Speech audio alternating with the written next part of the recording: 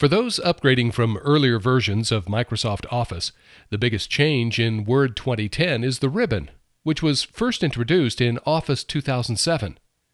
The ribbon uses tabs, groups, and buttons to replace toolbars and menus.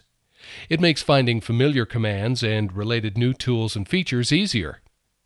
The ribbon initially displays the Home tab, where you'll find clipboard, font, paragraph, styles, and editing groups.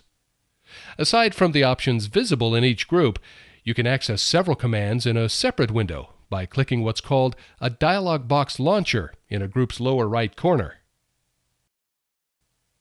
Click the Insert tab when you need to insert a cover page, headers and footers, hyperlinks, tables, and a variety of other objects into your document. To make adjustments to the page itself, we'd use the Page Layout tab.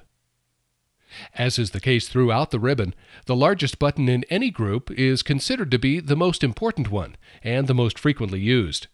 For instance, in the Page Setup group, it's the Margins button, which gives us a gallery of choices for setting margins.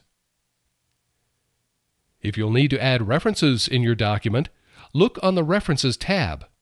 The tools here simplify your work with tables of contents, footnotes, citations, and more. Even adding a bibliography is easier than ever with a new tool on the ribbon.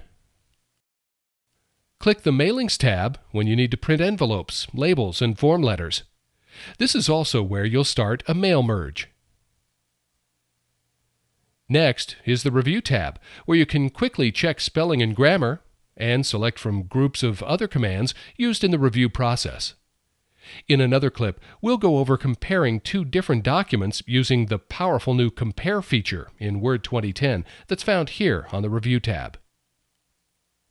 The View tab at the end of the ribbon gives you the control you need over your document's view, plus a quick way to show or hide the ruler and grid lines. Back on the far left of the ribbon is the File tab, which replaced Word 2007's Office button.